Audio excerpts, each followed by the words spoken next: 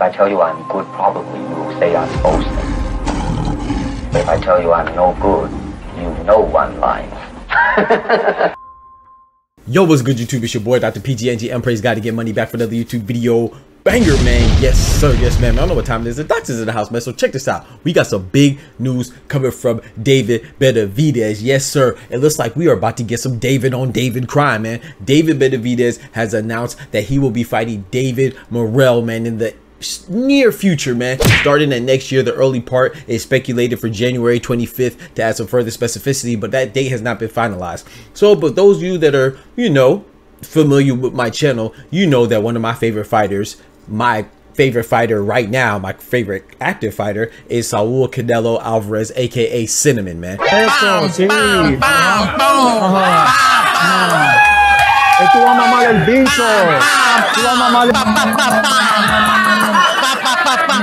And you know that this man has earned my fandom and stuff like that, but I'm not one of those weirdos that think that in order for me to like Canelo, I have to hate Benavidez. You dumbass. I don't feel compelled to pick a side. I like them both. I like Canelo more, and I think Canelo beats Benavidez, but I want that fight to happen. I think that's one of the biggest fights in boxing, you know. I like Canelo because I believe that he could beat almost anybody, you know what I'm saying? And he shows that and demonstrates that in the ring. That's what I want to see, and I think he'll beat Benavidez too. But Benavidez, is hard to dislike this guy. I don't know how people dislike him. He always seems to say the right things and do the right things, and this is an example of him doing the right thing, you know what I'm saying? So let's look at Canelo, right? For whatever reason, Canelo does not want to fight David Benavidez, and in my opinion, he's earned that. He's the face of boxing. He could do whatever he wants, whether we like it or not. He's earned that right, you know. That's the position that he's in. You know, he doesn't want to fight David Benavidez, and instead of David Benavidez sitting around and sulking, he's moving on with his career. He moved up to 175, and so did David Morrell, and he knows that everybody wants to see David Benavidez versus David Morrell. So he's like, hey man, I'm not gonna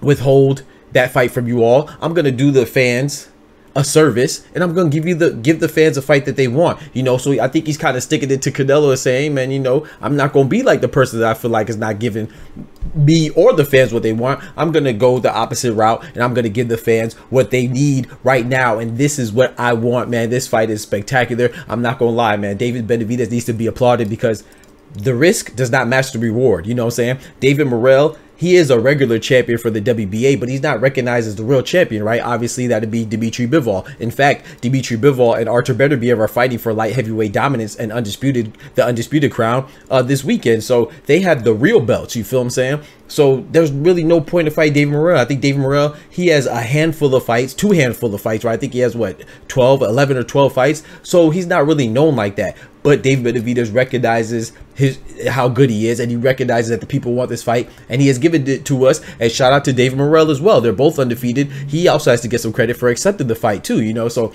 big salute to both Davids, man. They're doing their thing. It's on January 25th, you know. As of right now, like I said, it has not been finalized, but man, this is great, man. Like I said, there's a lot of great fights in boxing. This is one of them, and I think that, you know, we're about to see Artur Beterbiev and Dimitri Bivol. In my opinion, this is the best fight in boxing in a while. We just saw Tyson Fury and Alexander Usyk to establish the first heavyweight undisputed in what, a quarter century, 25 years, you know. So that was another great fight. There's been spectacular fights all across the board, man, and you know, this is just gonna add to it, you know, good Lord willing, next year, man. So bro, boxing is in a great place, man. So shout out to David Benavidez, David Morrell for making this happen. And also, if that wasn't good enough for you, apparently we may be getting, what's his name? Jose El Rayo Valenzuela, the Lightning, versus Isaac Pitbull Cruz, potentially on the undercard of David versus David, man. Tell me that's not fire. Now, once again, as before, this fight has not been finalized, nor the date, but that's what they're speculating right now, man. So if this comes into fruition, we can get David Benavidez versus David Morrell with Rayo Valenzuela versus Pitbull Cruz on the undercard, man. And not to mention the other fights that are probably going to be on that card as well. Only time will tell, man. So, hey, we got to applaud these Davids, man. Big salute to them for making it happen. El Monstro, this is a fire fight, man. I'm telling you, man. 175. Now, y'all know y'all want my premature prediction. It's tough, man, because at 168, if this fight would have happened, I always said that I had David Benavidez. Just just from an experience standpoint, you know, he's a more seasoned fighter. But at 175, neither one of them looked too impressive. But I think that David Benavidez's opponent in Alexander Vazik was a little more difficult than Hot Rod Kaladzic, who was Morrell's debut opponent at 175. And Alexander Vazik being the champion, you know, taking out Adonis Superman Stevenson.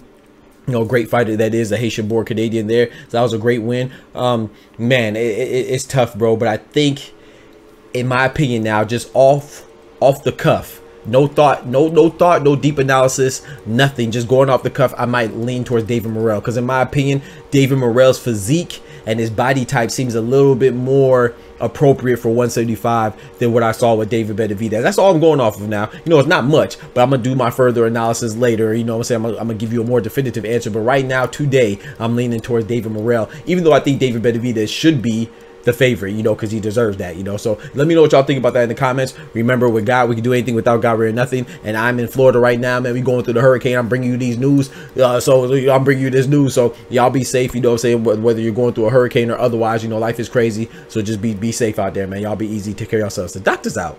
Peace. From the hood to college, both worlds they had to meet. 6 degrees between us, so cold, we're about to freeze. But we're Florida boys, hot takes, we bring the heat. We're moving the culture, the engineers to the streets.